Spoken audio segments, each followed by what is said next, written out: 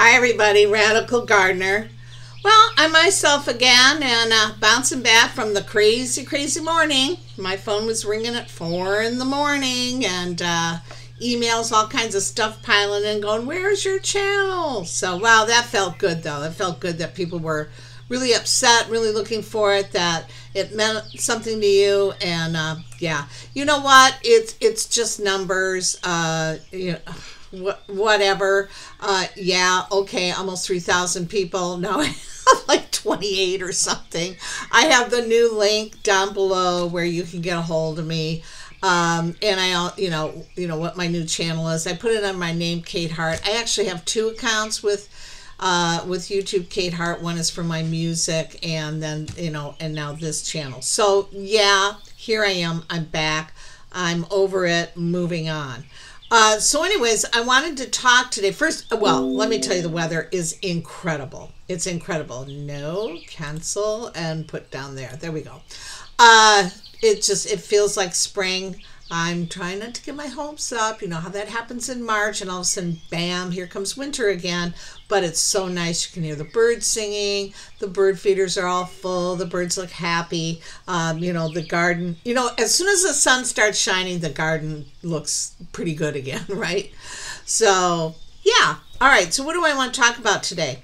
Well, I would like to share with you the Wood Prairie Family Farm sent a great newsletter out. They're really wonderful to be in touch with. They have, they always send out a newsletter. I believe it's monthly, maybe a little bit more than that. Maybe it's bi-monthly, but they just have all kinds of articles about snow. There's some great pictures here because they're in northern Maine, and just, how just chimney tops are sticking out of the snow. So wonderful newsletter.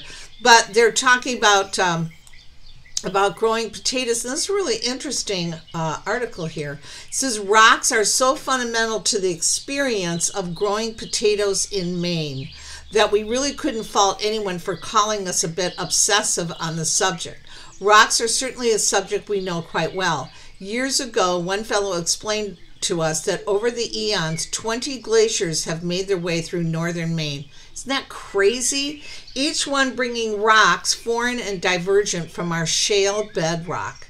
We and those who have come before us have enjoyed long careers of moving rocks out of the way so we can grow potatoes.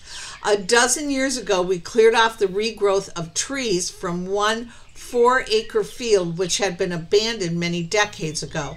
Counting the tree rings on the stumps left behind from felling the biggest trees revealed those trees had gotten their start a mere 20 years after the field had been first cleared by the pioneers a century ago. For a short while, it baffled us why, after so much effort at clearing, they had surrendered the field back to the woods. Before long, we had cleared all the trees and then all the stumps. Working the rich soil with farm equipment revealed quickly what had been the not-so-mysterious reason for abandonment.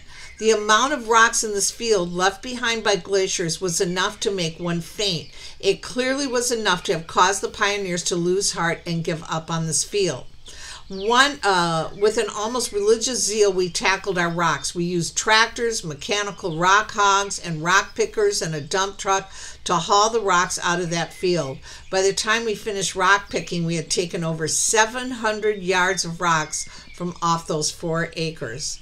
One neighbor who would drive our 10-yard dump truck alongside our side boom rock picker, that is a great name for a band, I'm just saying. Let's see, where am I? Proudly proclaimed he had now worked on the 2 rockiest farms in town. When pressed for the winner, he said our farm beat out that of an old-timers farm near U.S. Route 1 and north of Bridgewater Corner. It's always nice to be in first place, regardless of the contest. So not far from Bridgewater Corner, but on the other side of the line was the Emery Farm in the potato farming hamlet of Centerville in New Brunswick, Canada. Terry Emery was our friend for decades and was the organic farmer most near to Wood Prairie Family Farm. Thinking back, it was about this time in the winter 5 or 6 years ago that Terry had passed on.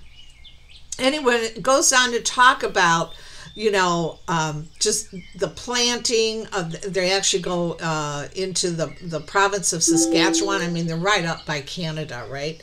So, yeah, wow. That's harsh there, by northern Maine. Woo! You've got to be committed to live there, but gorgeous. And I played festivals throughout Maine and the East Coast in about 2006, 2007. It was so gorgeous.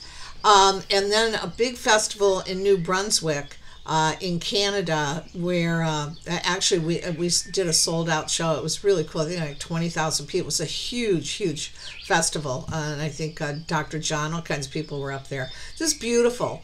But anyways, I thought it would be great to share this with you. The story goes on and on. I love their newsletter. It really feels small town. It feels homey. It's like you step back, in the Wayback Machine. I really like them, and I love their potatoes. So yeah, their pictures, you guys. There is so much snow. I mean, crazy. So yeah, check it out. Okay, so some really good news.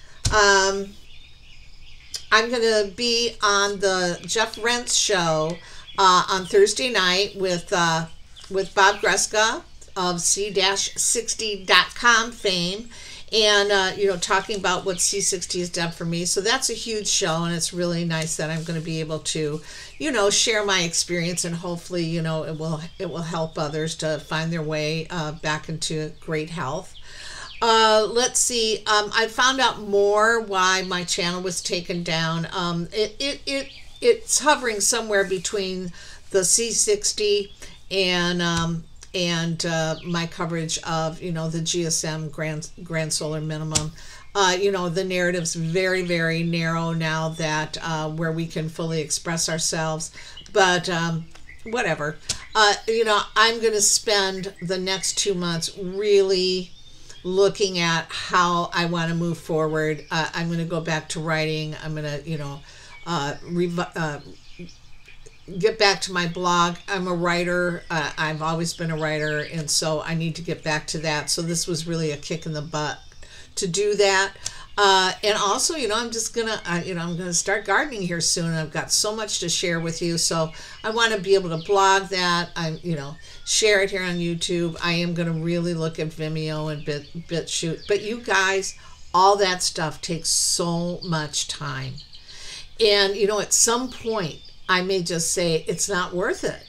I love being connected to people, like-minded people, but I also have got stuff to do. And so, I'm going to hang in there and do what I can. I may spend all day, putting up a new YouTube channel and, making sure that now I'm loading everything up into the cloud so my videos aren't gone. But I mean, over 200 videos are just gone, 250 videos, something like that, are gone. Bob saved the ones from C60, still have those. I'm sure the one I did with Diamond, he's got that. There's a couple of them that are saved. I'll try and get those and get them loaded up again. But yeah, it is what it is, right? But for those of you who've found me already, welcome back. And we'll just keep on keeping on, and thanks for the support, okay? So Kate Hart, aka Radical Gardener, from my garden to yours, may your garden always grow, okay? Next time be a longer video and more content, but I wanted to get something out today. Okay, thanks. All right, bye.